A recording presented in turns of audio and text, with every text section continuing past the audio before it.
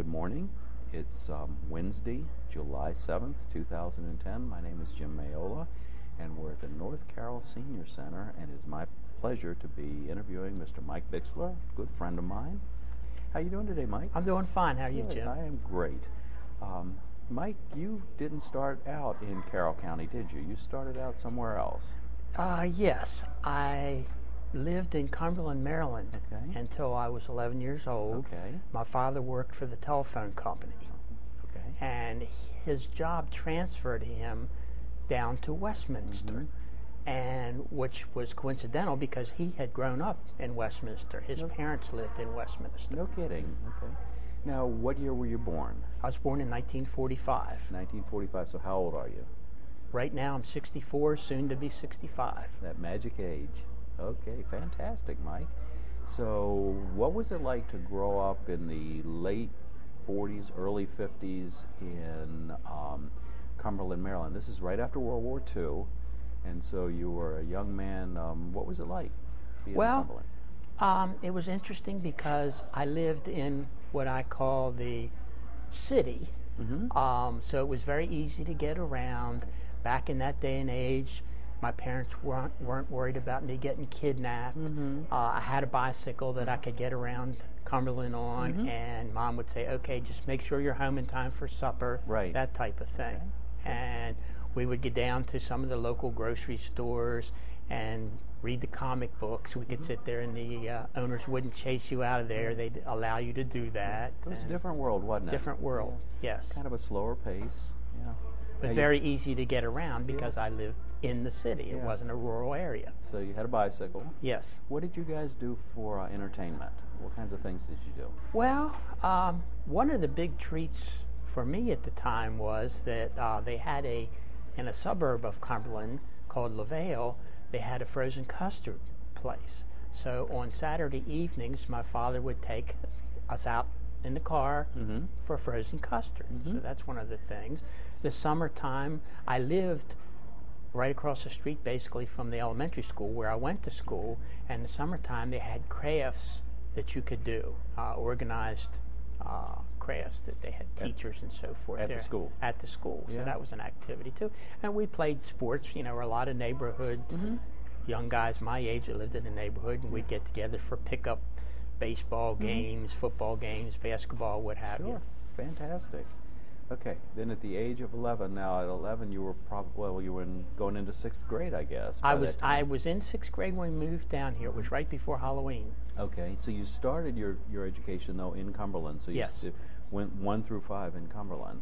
What was that like? Very enjoyable. Very enjoyable. Because I could, I made friends, and I could walk or ride my bike to their house and vice versa. And you stayed with the same group of guys for the first 5 years. Yes, yes. And then you came down to Westminster and had to make a whole bunch of new friends. Right. Tell me about that. Well, that was a little bit rough for me because at the time where we moved, I considered a rural area because it was 2 miles outside of Westminster. Okay. Definitely too far to walk. I would have to ride my bicycle and go past some houses that had dogs that liked to chase me. And the friends that I were starting to make in school lived pretty far from where I lived, so it wasn't like the easy walk or bicycle ride to their house like it had been in Cumberland. So you went from being a city boy to a country boy. Absolutely. Yeah. Now, what school did you go to? When I came down to Westminster, I went to Westminster Elementary School, which ended up being the same building that I retired from. No kidding. So that's the building, that's the school that's across from the government center? Yes, Carroll County Government. From the Carroll County Government Center. So that's where the Business and Employment Resource Center is Exactly. Now. Isn't it a small world? It's a small world. Now, Mike, you mentioned earlier before we started our interview that you had a connection with your family to Westminster. What was that about? Well, my grandparents lived in Westminster.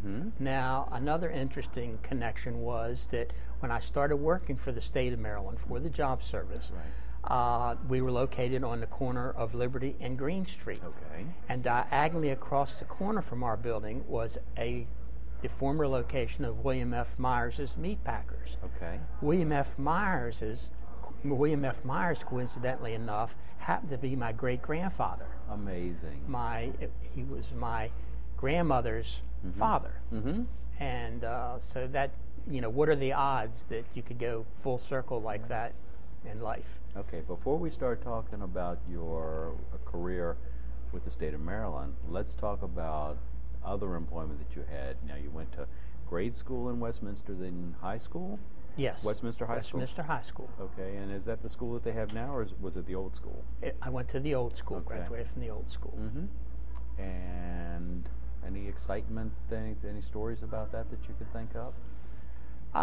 Well, one story about Westminster High School that I thought was interesting was that we used to call our class rings cigar bands because they really weren't too fancy. Okay. My father, who had graduated from Westminster High School at a different location, had one and graduated in 1936, and I graduated in 1963. So our rings looked pretty identical, except it was the 6 and the 3 on mine and the 3 and the 6 on his. Yeah. So I always thought that was kind of interesting.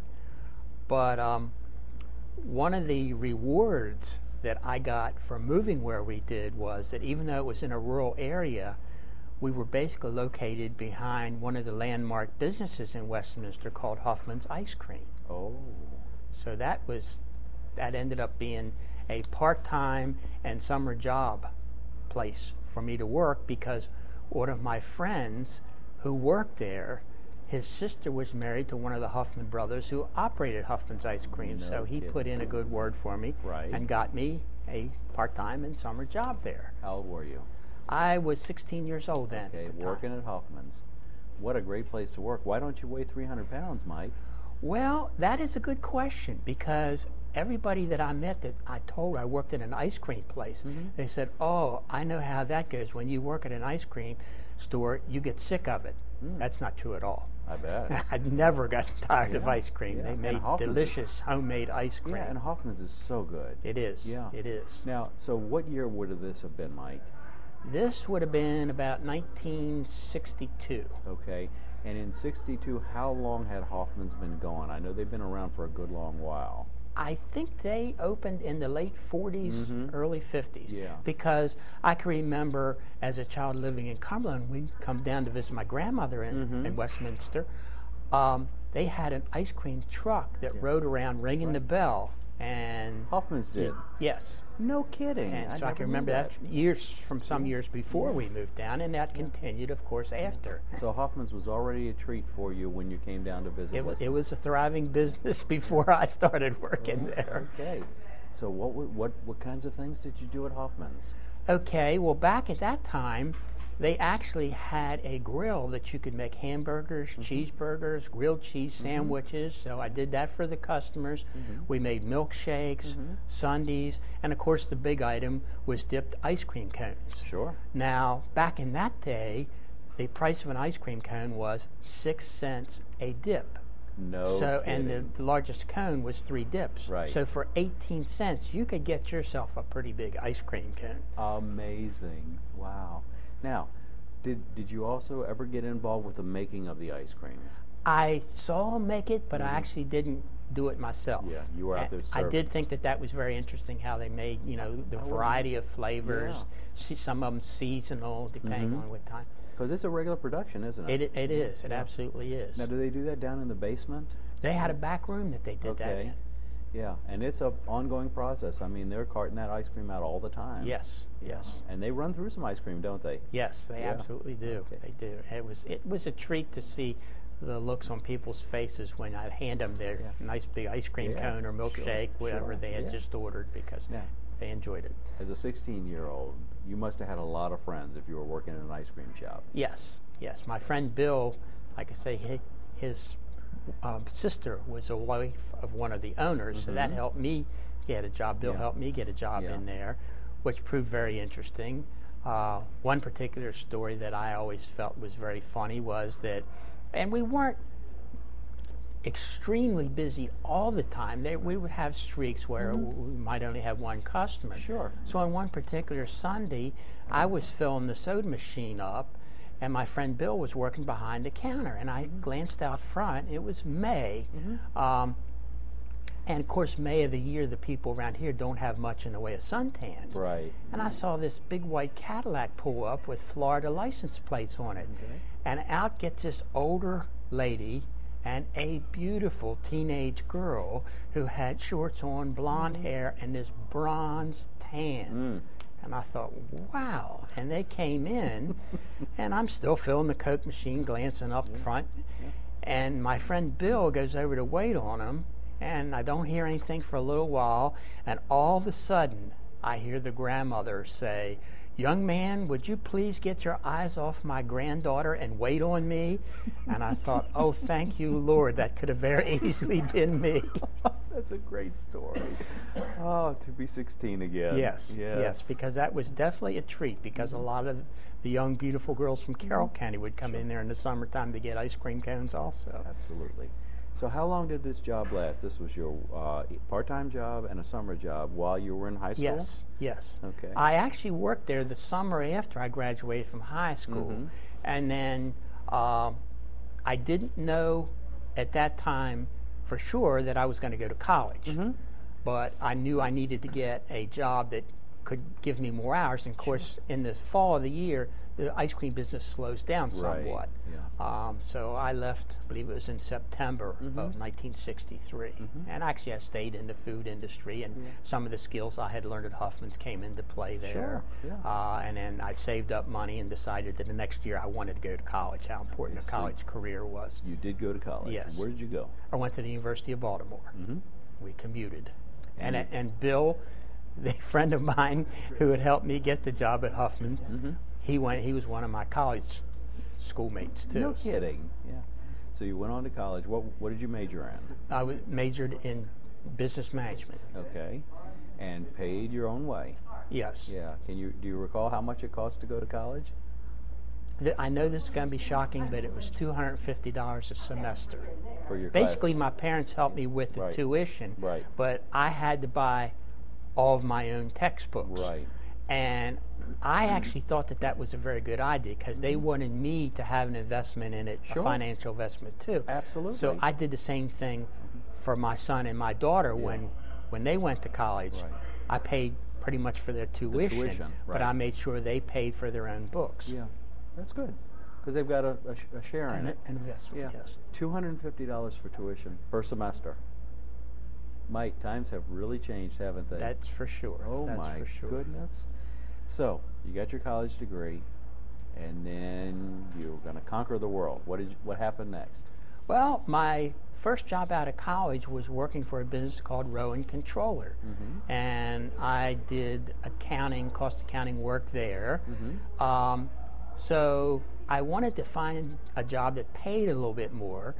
So I heard they had an opening for cost accountant down at Westinghouse in Sykesville, and I applied for that, and I also took the state professional career test. Now, I knew the state test, it would be some time before I'd hear from them. I knew that wouldn't be a quick fix. So in the meantime, I got hired at Westinghouse, and worked there for 4 months, and 4 months later, I got a letter in the mail, and I had put down on the application for a state job that I would work pretty much anywhere in the state of Maryland. And I got a letter saying that there was an opening in Westminster. And I thought, what are the odds that I live in Westminster and there's an opening in there? So I definitely went in and interviewed for the job. And the lady who was the manager that interviewed me, some years later, she asked me what I liked about my previous jobs, and I said waiting on customers. And she told me some years later that was a big selling point of why she hired me, because of my liking, of waiting on the customers and enjoying that. Now, what were you doing? You got hired to work for the state of Maryland. What department? Okay, I was in the Maryland Job Service, and my job duties at that time started off to be interviewing the customers that came in looking for jobs. And it was very rewarding when you'd give referrals to a person, and 3 or 4 days later they call back and say, hey, that one job that you told me about, I got that and I started next week. So that was very, very, and it always It never ceased to be rewarding doing that when I worked for the state of Maryland. How long did you work for the Job Service? I worked for 40 years for the Job 40 Service. It years. changed names over the years, but it still continued to try to help people with employment. And you worked your way up till you were manager of the office, weren't you? Yes, Before you retired. I bet you helped thousands of people to find employment. Well, the people that work for me towards the end mostly were the ones that were helping in that directly. Sure, no, but yes, it and another thing that happened over the years is that I get someone that came back and said, "You got me my last job 4 years ago," and I No have to think about, "Oh yeah, now I remember right. them." Sure. So lots of rewarding experiences. Absolutely. Yeah. Of course, probably lots of frustration too. Lots of frustration with any job. But think of how many people you were at least partially helped or instrumental with helping their next careers to help them along when they were in between jobs or struggling along. Yes. Now, when you first got started, unemployment insurance and job service were combined, weren't they? Correct. The two units worked together. Yes. So if somebody got out of work, they were unemployed, they'd come in for unemployment assistance, and then you'd help them to find a job right away. And then later on, unemployment was not connected with the job service anymore because they went to telephone call centers. Exactly. Yeah. Exactly. Yeah. So do you remember any special experiences that happened while you were working for the job service? Anything that kind of stands out? Well, I know an embarrassing moment one time. They would have the lines of people coming in to file unemployment claims. Sure. And one time before I was married, about a year or two before I got married, I was walking back through the building and I happened to look over and see an attractive-looking young lady standing in the line. And I wasn't watching where I was walking. I was looking over there, and I walked into a pole. Well, I didn't realize what I bumped into, and I started to say, "Excuse me," before I realized it was a pole. So I remembered that.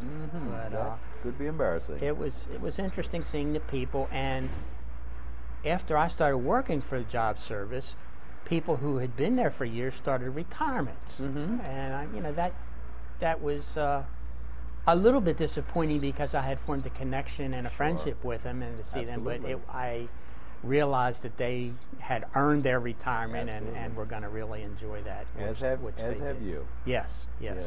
How's it feel to be retired, Mike? It's great. My wife worked at Random House for 41 years, and she retired a month before I did. So we're enjoying retirement, and we have an 8-month-old granddaughter who lives in Charlotte. So that takes some of our time too. Now you have the whole future to look ahead. It's really exciting. Mike, in your spare time though, you do some other things. You're an avid bicyclist. Yes, I know that. And what got you started in bicycling? Well, as I think I had mentioned before, in Cumberland I had a bicycle and enjoyed riding my bicycle. Years ago, I was a competitive weightlifter, living in Westminster, and had a friend who competed also, and he didn't live in Carroll County, but he would call me occasionally, and we'd talk about weightlifting or what have you. So one day he said to me, he said, "Mike," he said, "you know, this weightlifting doesn't do too much for our cardiovascular system." Right. He said, "Have you ever thought about bicycling?" And I said, "Well, I used to do it as a kid, but I haven't done it." He said, "You ought to seriously consider that." So at that time, I was living up in Hanover, and they had a business up there called International Bicycle Shop. So I went over there, saw one of their models. The guy said, "Take it out in the lot, try it out, see what you think." Oh, I was amazed how light bicycles had gotten over the years. Rode it and fell back in love with bicycling immediately, and I bought the bicycle, and it was a Panasonic brand. No kidding. So a couple days later, I called my friend who had tried to convince me to get back into bicycling, and I said, "Ken, guess what? I bought a bicycle." I went over to the shop and tried it out, and he said, "Well, what brand did you get?" I said, "Panasonic," and he said, "Did it come with 2 speakers?" I knew that was coming. But you've been bicycling ever since. It made you feel like a kid again, didn't it? And fortunately, when I started bicycling, I had an odometer and a speedometer. I could tell how far I was going, how fast I was going. And I kept a log of how many miles and what my average was every day, and have maintained that. I think I'm in my 26th year of bicycling since I started that. You've been bicycling formally now as an adult for 26 years, and you've been keeping a log, keeping a record of how many miles on an average, how many miles do you do in a year? I do about 4,000. I've done a total of 101,000 miles. You've done 101,000 miles on a bicycle. And when my son was 12 years old, I bought him a bicycle, and the bug really bit him too. Good. Because he would be home from school for the summer, and he would go out in the morning and do 20 miles, and maybe do 20 in the afternoon, and then ride 20 with me in the evening. Wow. And he ended up doing a total during that year between 12 and 13 of 5,400 miles in 1 year. And they did a front page article in the Hanover Evening newspaper with a picture of him because of that performance. Wow. Now, has he kept up with it? Somewhat. Yeah. He's married now, and he has a trail bike. He lives up near the Mid-Maryland Trail, right? The Central Maryland Trail, and now, does he keep a record of all of his miles? No, he used to, right? But doing the trail riding, he really doesn't. Mike, 101,000 miles. That's more than around the equator. That's like going around the world. Well, one of the ladies who was a receptionist in our office, job service office, she lived in Westminster, and so she didn't have too far to drive to get to work, and didn't use her car for too much else. And one year she asked me how many miles I had done on my bike, and I told her, and she said, "Mike, you had more miles on your bike this past year than I put on my car." That's amazing, but it keeps you in good health. Yes. Yeah, it keeps you in good health. Yeah. And I'm guessing that you're going to continue bicycling. As long as I can. Yeah. As long as I can. It's a good feeling, isn't it? It absolutely is. Yeah, it's wonderful exercise. I know when I go out, I just feel just like a little kid again. I feel I'm all of a sudden I'm 8 or 9 years old all over again. Now, where do you do most of your biking? I live up near the horse farms in Hanover, so there are a lot of back roads that aren't real well traveled by traffic, and I have little routes that I do, and so over the years I've cut back. As I've gotten older, I've cut back somewhat on my total distance. I used to do 50-mile rides quite often. In fact, I even used to do what they call century rides, 100-mile rides occasionally, but now it's more like 15 to 20 miles, maybe 25 at a time. Yeah. But I still get the same enjoyment out of it. I'm sure you do. Now, are you involved with any associations, bicycle riders or anything? Yes, there's a Hanover Cyclers Bicycle Club. In fact, this evening at 7 o'clock, we're having our ice cream social in Hanover. We do that once a year in the summertime. Fantastic. So you're an active member of the Hanover Bicycle Association. Yes. And they do other things, don't they? Don't they sponsor, you mentioned the Century, they sponsor Centuries, don't they? Yes, we have two big rides during the year, one in May called the Horse Farm Tour, and one in Labor Day, the Labor Day Century, which you can do 100 miles, or you can do less than that, 15, 25, 50, whatever. Yeah. And it's well attended. You have quite a few riders. We usually get 300 to 400 people that attend from all over the East Coast pretty much, and a lot of them come back year after year. And that's been going on for a number of years. Yes. I think the club started in 1974, and I think it started very shortly after that. I've been a member since 1985. Yeah. I live up next to the Union Mills Homestead, and I know when you do your tours, they always I live on Merkle Road, and that's always one of the trails that you guys take. And so I'll see the bicyclers all day long running up and down, and those guys are in great shape. It's amazing. But you don't have to do 100 miles, do you, if you want to get involved? No. You could do a shorter run, and it's a great way to stay in shape, and it's a great way to meet people, isn't it? Yes, because when I would tell someone I had done 20 miles, they'd go, 20 miles? And I told them, I said, you don't realize how easy. I said, you might not want to do that your very first ride. I said, but it is so easy to build up to that distance. Sure. Now, you mentioned that your son lives on did you say the York Heritage Trail? Close to it. Close to it. So he rides on that trail regularly? Yes, yes he does. And tell me a little bit about that. What's that all about? Well, that is a trail that I think it ends in Phoenix, Maryland, down near Baltimore, the one end, and then the other end is up in York. And they're continually making branches from that, and they're going to do one now from York to Hanover, and then eventually from Hanover to Gettysburg. Wow. So really? People can use that for walking. Sure. You know, and also riding bicycles, pushing babies in carriages if they so choose to. Now that trail right now goes from York, Pennsylvania to, I guess, to the Mason-Dixon line in It's Pennsylvania? below the Mason-Dixon, because it used to be called the Mid-Maryland Trail. Now it's York Heritage, but it's connected all the way down to, I believe the bottom is Phoenix, Maryland. So it's about 20 miles into Maryland and 20 miles into Pennsylvania. Yes. And it's a dirt trail. Yes. And it used to be a rail line. Correct. Okay. That type of thing has become quite popular throughout the country. Yeah. Rails to trails, they call it. Right. Now, so it's an unused rail line, so I guess it's safer than riding on the street. Absolutely. Yeah. Absolutely. And so what do you have on that trail? You'll get joggers and walkers and bike riders, but you don't get any motorcycles or anything like that. No, Yeah. no motorized. Yeah. And I guess it's open mostly during daylight hours. Yes. Yeah. Yes. Now on that trail up in the Pennsylvania side, there's something unique, isn't it? The Howard Tunnel. Yeah, that's kind of interesting. There's a mini mountain, I guess, and they just dug the trail right through the mountain. And what's interesting about that, our bicycle club, of course, our members have done that trail quite often, and someone took a picture of two of our members coming out of the Howard Tunnel, Right. and we made license plates. No kidding. I mean, not with a number on, but just because in the state of Pennsylvania you don't put a license plate on the front of your car, just on the rear. Yeah. And sold those license plates. And on my wife's car, she actually has that plate on the front. As a fundraiser. Yes. Yeah. Yes. Fantastic. Yeah. Yeah.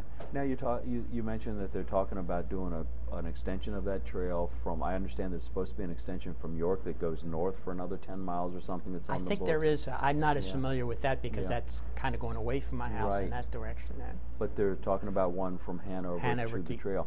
What's the status of that? Is it anywhere? Has it been done yet? Or they've started on that, but it's just in its infancy. Yeah. Because it does take a while to. Those things do take get, a while. The permits and what have you that you need. But that's great, safe exercise for somebody if they wanted to jog or to walk. I guess people can walk their animals out there. They can get their dogs and walk them, or to bicycle, and it's extremely safe because you don't have any car traffic at all, do you? No. And now, one thing that I'm a big believer in is wearing a bicycle helmet. I agree. Because I saw a statistic one time that said 85% of bicycle injuries are head injuries. I believe that. So I have never really gone out without a helmet, even if I'm just riding in the neighborhood. Sure. And, of course, children are supposed to wear helmets. So whenever I see a child that I'll pass on my bicycle wearing a helmet, it can be something that looks as old, like a Civil War helmet. But as long as it's a helmet, I'll look over at the child and say, "Nice helmet." And they look up at me and see me, an adult, with a helmet on, and they'll use, "Oh, thank you." So I want to encourage them to wear, not just that their father or mother says you have to wear a helmet. That it's the thing to do, and it's cool. Yes. Yes.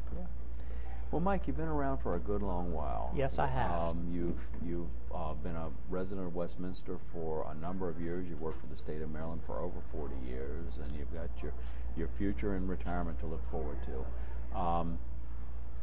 Through all that time, what kind of changes have you seen in the county? Well, I guess the big thing is growth. Unfortunately, another thing that I have seen is with the economy, businesses that maybe had one in particular that had 3,000 employees at one time and now basically isn't even in the county anymore.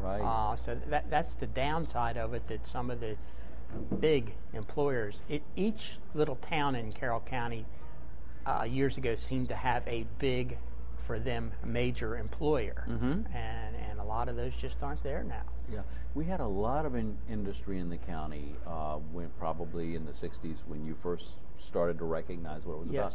You mentioned Myers Meatpacking, not here anymore. No. I've talked to other people. They say that there used to be canneries in canning factories in the county. There used to be shoe factories in the county, and I imagine you even know of some others. other industries that were here that are no longer here. Yes, Yeah. Black & Decker, tool manufacturer, Right. Westinghouse. In fact, I worked for Westinghouse for a small period of time, as I said before.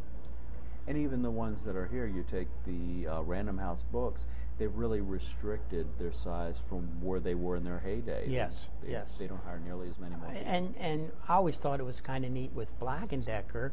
When I was in high school, particularly as a senior, word got around is that if you knew someone that worked at Black & Decker, just go to work with them the next morning and tell them you want to start there, and they get you to fill out a form, and you could start the same day. Wow. Yeah. You know, it wasn't as difficult obtaining employment Well, they had a lot then of work. as it is now. Yeah. They had a lot of work. So, what other changes have you seen, Mike? What other kinds of things have you seen happen? Computerization is the big. Yeah. You know, people can get on the computer and look for jobs, Yeah. make it as wide or as narrow a search as they choose Yeah. to. We've lived in some interesting times, haven't we? Absolutely. When you were a little boy, it wasn't unusual for a family not to have a telephone. Correct. Or if they had a phone, a party line. Yes. You've seen the advent of radio. I mean, radio was there before you were born, but radio was very popular, I imagine.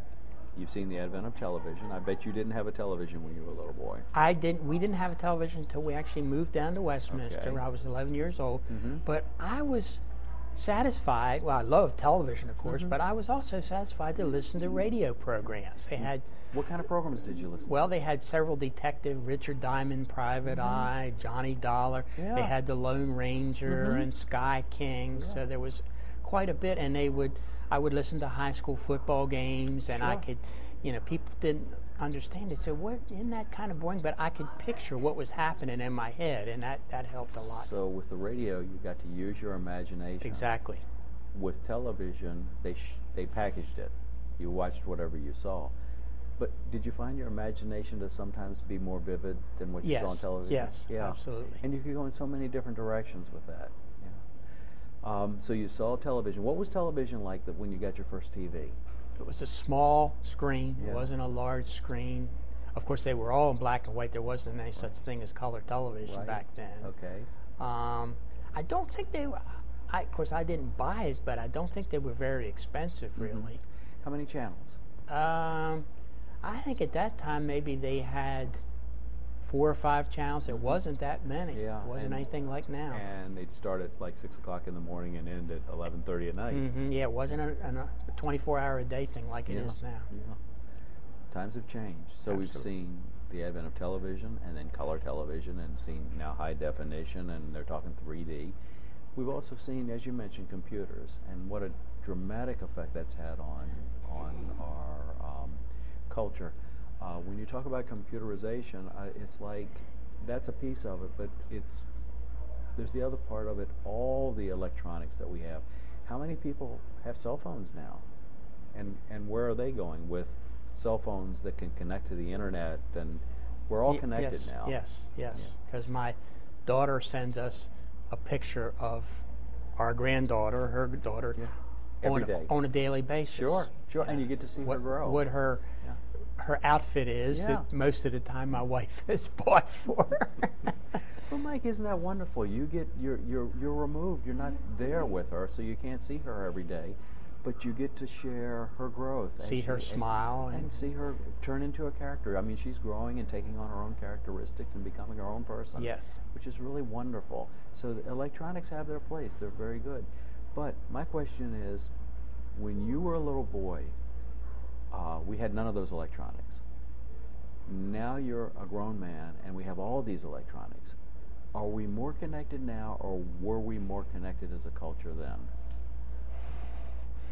I guess there's arguments for both sides, Yeah. but I certainly enjoyed the life that, when I was young. I enjoyed the new things that came along, but there's still a value in it. As a youngster, did you know all your neighbors and all the people that lived on your street? Yes, and the crime wasn't anything like Right. you see on television every day. Was there juvenile delinquency? Not to my knowledge. Yeah, because if you did something wrong, I suspect before you got home, your parents would have known about it. I'll ask you a personal question. Do you know everybody that lives on your street now? Not by name. Yeah. Because I'm out on my bike all the Sure. time. If I see someone, I'll say good morning, you'll hi, wave, yeah. howdy, but Yeah. I may not know their name. No. So in that regard, we're not as connected as we used to be. I'm not going to say that we had more time then, but now everybody's working. You know, everybody's so busy and they have so much to do that we don't have the time to take to get to know people like we used to, which is kind of sad. Yeah. Mike, any other changes you can think of that you've seen in the county?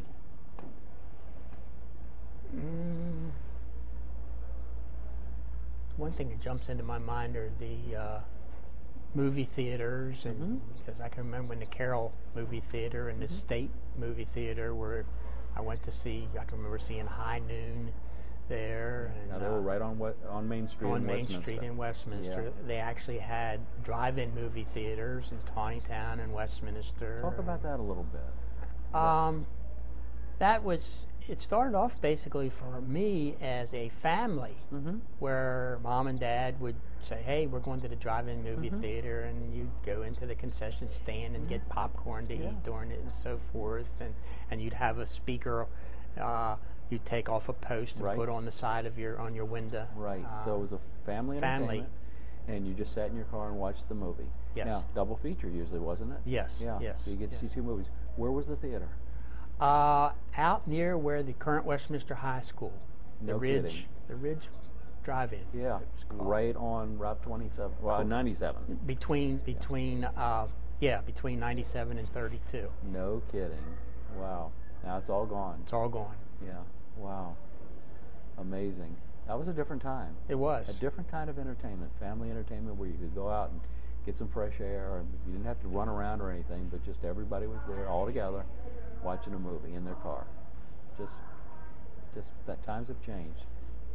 Mike, you got a few years on you, and you've seen a lot of people coming up. You've got your own children and now grandchildren. You've helped a lot of people to get their jobs. You've helped them with their careers and to make career decisions. For those people who are just starting out, and I'm thinking about kids, I'm thinking about people that might be watching this video in the future, people 10 years from now, 20 years from now that are watching this. What advice would you give somebody just starting off? Somebody, let's say, getting out of high school or getting out of college and getting ready to start their own family or start their own business or get their first job. What advice would you give? I think an important thing is goal setting.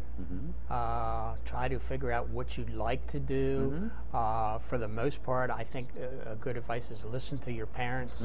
Advice because they've been through it. Sure. They've experienced it. They can lead you in the right direction. Form friendships, because you never know when you may end up working either with or for one of your friends. Absolutely. In business. Sure. And those connections are important. A lot of times Lifelong. people say it's not what you know, it's who you know. And there is something to that. It's making associations that you carry can be very valuable. Anything else you can think of? Any other advice for somebody getting started off? It's not as easy as it used to be. No. When you and I started off, I mean, you one income, your father probably provided for the whole family. Exactly. In his income. Nowadays, it's all relative. I mean, things seem to be cheaper then. They were cheaper, but it didn't take as much of your income to provide for a family. Now everybody's working, and we have to run as fast as we can to keep up.